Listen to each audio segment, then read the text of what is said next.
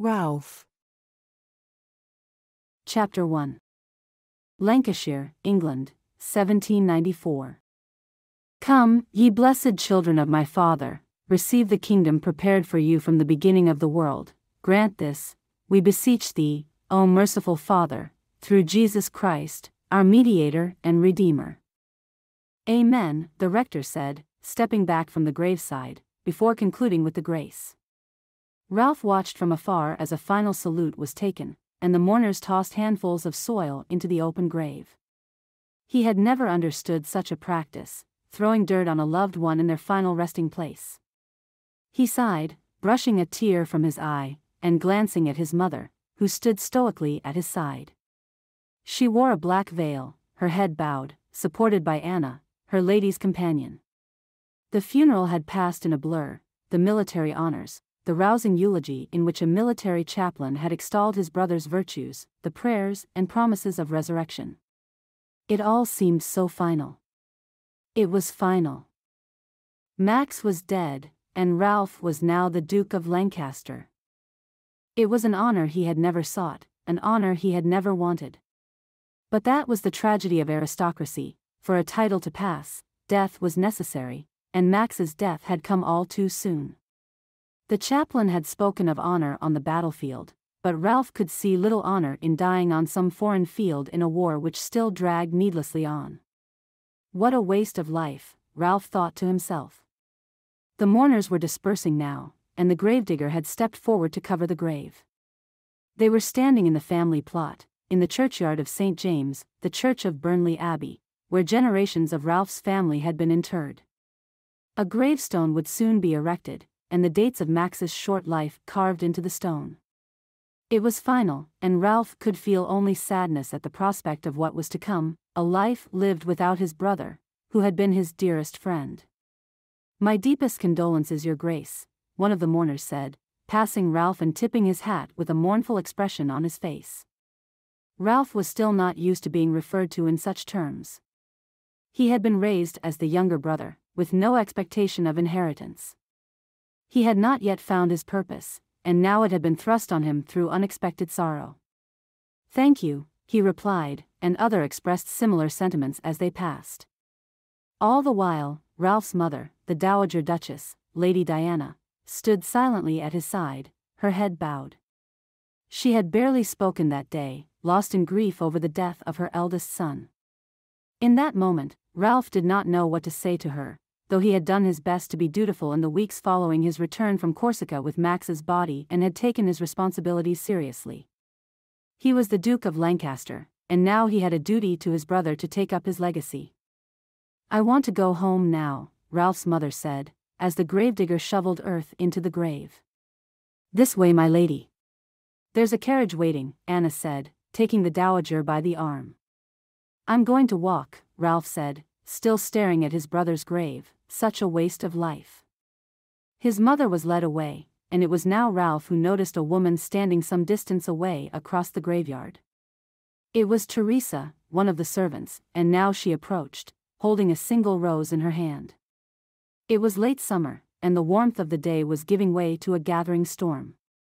Dark clouds lay on the horizon, threatening rain, and a breeze was blowing across the churchyard, as though signifying the changes to come.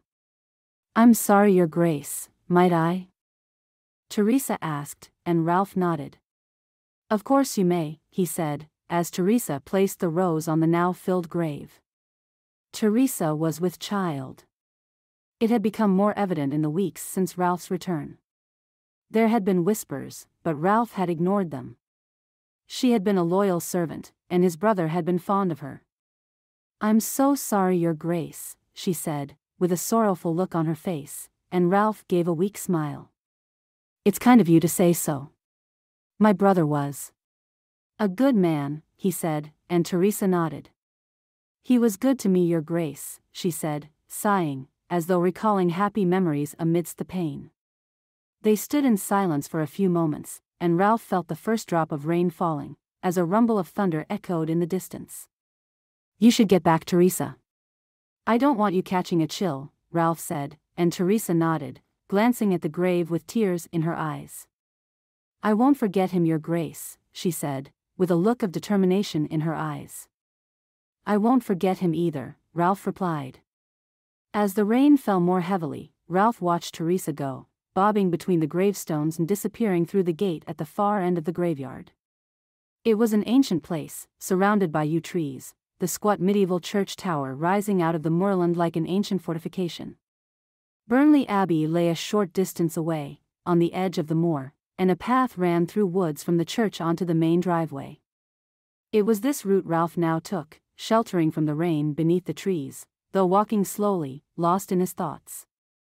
"A fitting tribute, Your Grace," a voice behind him said, as Ralph reached the gate leading onto the drive, where the tree line ended. He startled, not realizing he had been followed, and turning, he saw the now familiar figure of Connor Edge, the son of Ralph's father's advisor, and now Ralph's own. He was the land agent for the estate, having taken over the responsibility following his father's death, a man who knew Burnley Abbey better than anyone, and following Ralph's return from Corsica, he had been quick to offer his services to the new Duke. Max had not trusted him, but Ralph had seen no reason not to, and had relied on him heavily in the weeks following his brother's death. He was in his 40s, with a striking head of red hair, and bright blue eyes. Now he hurried forward, clearly having followed Ralph all the way from the church. "Yes. I thought so," Ralph said, pausing at the gate, as Burnley Abbey itself came into view through the trees. "Your mother seems inconsolable," Connor continued, shaking his head sadly. "Grief comes differently to us all. I've had so much to think about, I've hardly had time to. Well, I don't know. I don't know how I feel. I miss him, and I curse him for getting himself killed, as terrible as that sounds." "He should be here," Ralph exclaimed, forgetting himself for a moment as his emotions overwhelmed him.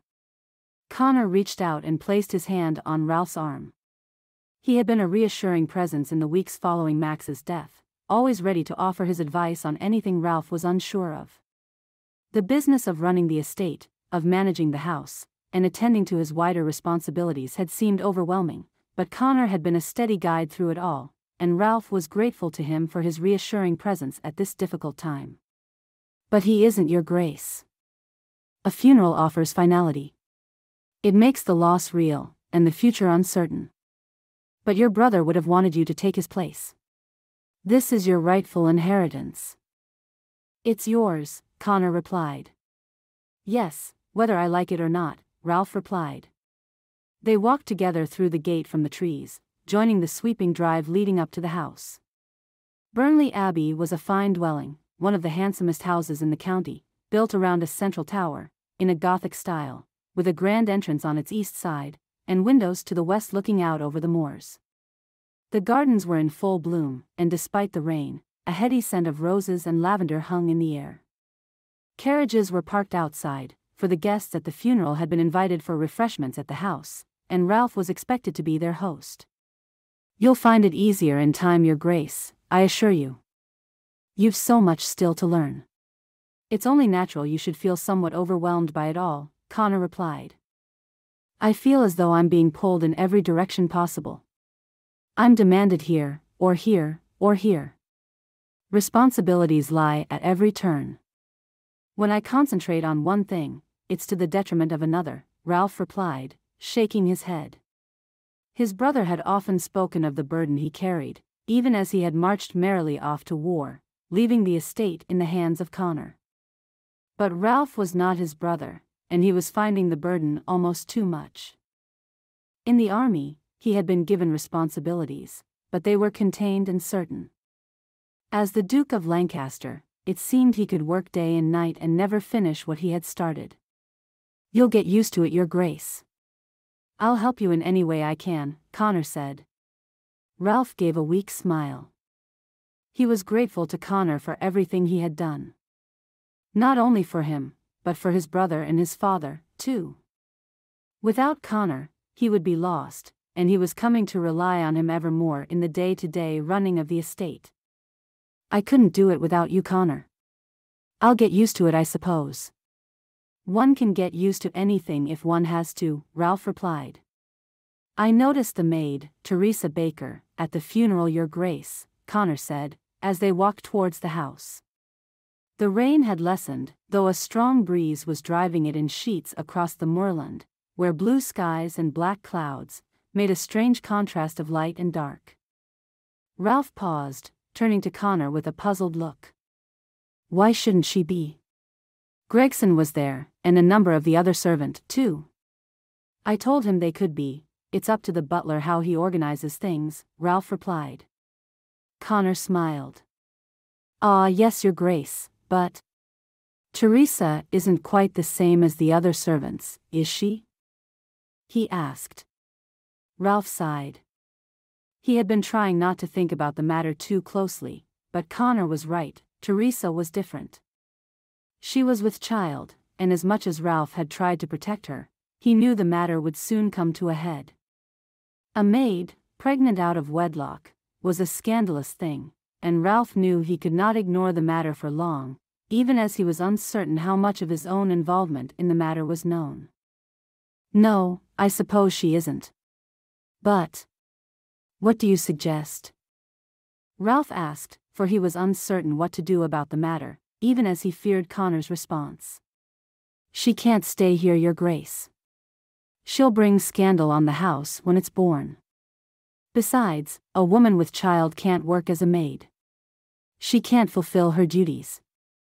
She should be told to leave. Immediately, he said. Ralph was concerned. He wondered just how much Connor really knew about the situation, and at the same time, he felt terribly guilty. The thought of asking Teresa to leave seemed terribly unfair, for he felt duty-bound to protect her, and the child, given all that had happened. Where would she go? And what would happen to her once the baby was born? He thought back to the sorrowful look on Teresa's face as she had laid the rose on Max's grave. To cast her out amidst such sorrow was surely a terrible wickedness, and yet Connor was right. If she remained, scandal would engulf them. I don't want to see her left destitute. I won't do that. She could be paid off, I suppose, Ralph replied. If you pay her off, your grace, what's to stop every maid in the house taking advantage? You know what these girls are like, Connor replied. Ralph blushed. But I can't just send her away. My brother was fond of her. I'm fond of her. She's worked hard here, he stammered. Fond of a maid, your grace? Connor replied, raising his eyebrows. I was merely. We have a responsibility to our servants, don't we? Ralph replied, despising himself for even contemplating sending Teresa away like this.